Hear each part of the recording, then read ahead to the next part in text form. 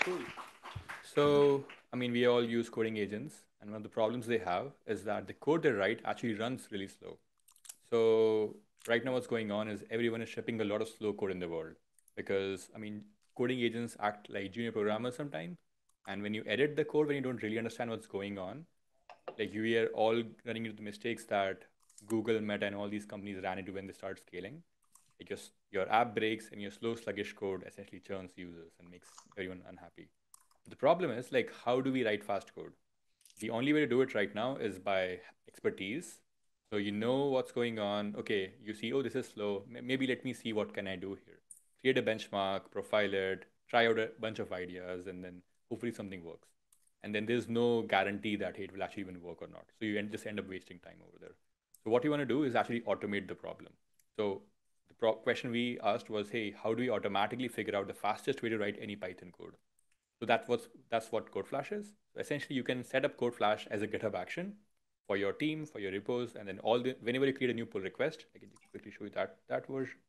So like this is literally my team working on this thing right now. And then Codeflash popped in and said, hey, you know what? By the way, hey, you know what? We found an optimization for this PR.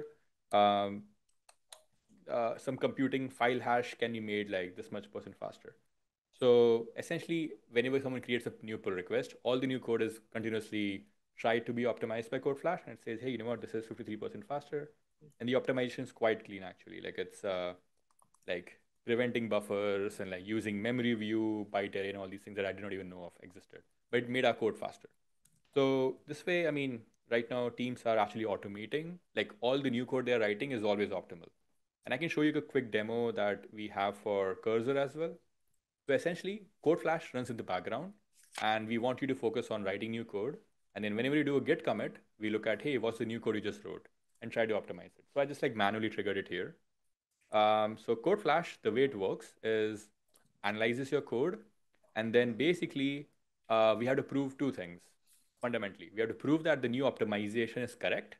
So if you do accept our changes, it won't break your code, and then we have to prove that it actually is faster, and then searching in this optimization space for the best implementation, and that's what we do. So for example, for this one, I'm a good engineer, so I wrote some tests as well. So we discovered those.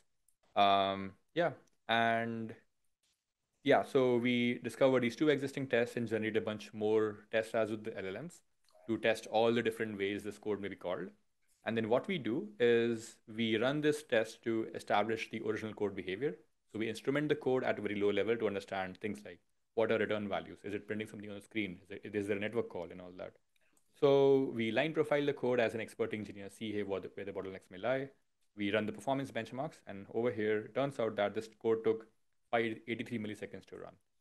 And then yeah, and then we like start generating optimization. So this is like a first attempt. I think this code is like basically it takes in a bunch of articles and figures out common tags between all the different articles. So they have some like tag associated as common article as article as a tag, and then figure out hey, what is the common tag between all these articles? Some simple code.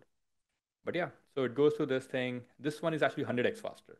It basically created a set for this, and then goes through all of them. This is again 100x faster. This is I guess 31x faster. So there are different solutions for the same thing. So yeah, then we like do a bunch more search, see if we can do better. We're going through all of those things, and the idea is that this happens in the background. You focus on writing new good code and making sure your thing works, and Codeflash ensures that all your code in the future is always optimal. So I think this will take a bit, but essentially like teams are adopting us to like always write efficient fast code. So right now it's only for Python, but we want to like expand to newer languages as well. So I think if you care about code performance and want to make sure that all the new code you're writing is always optimal, yeah, check us out. Yeah, it's pretty cool. Thank you. So how many iterations is it going? Yeah. So okay, so this is it came with a solution here. So essentially, it just like said, hey, instead of doing all that list comprehension things, just use this set dot intersection update function that existed and go through it. So I think like on that, it's in this case, I think it went through, I believe, 15 or so, I guess 16. So I think we try to like we have some heuristics and then we like execute code, look at what is the code doing during execution, and use that information to like explore more.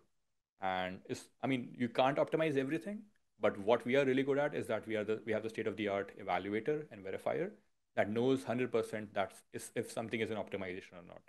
So that way you can like rely on us to like make all your code optimal. It's using an LLM under the cover to do so. Yes. Like Claude.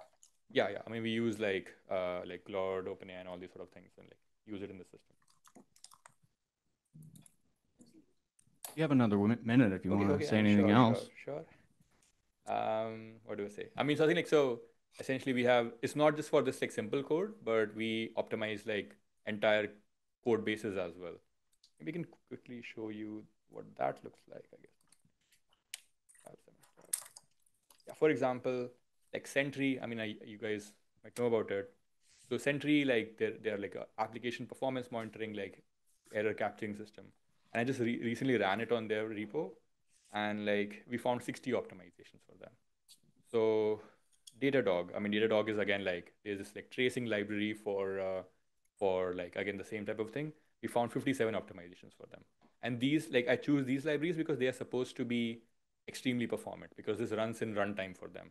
And even for them, like we found so many optimizations. So just the point is that like this is just people have not thought so much about this problem. So every code base in the out there has tons of optimization. We have sped up like VLLM by 14x. We have sped up Hugging Face and like all these things.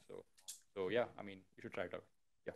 How do I know that optimizing, it's not? So actually this part of the day, there's no Q&A. We're going to keep it moving. And he's just a little over on his time.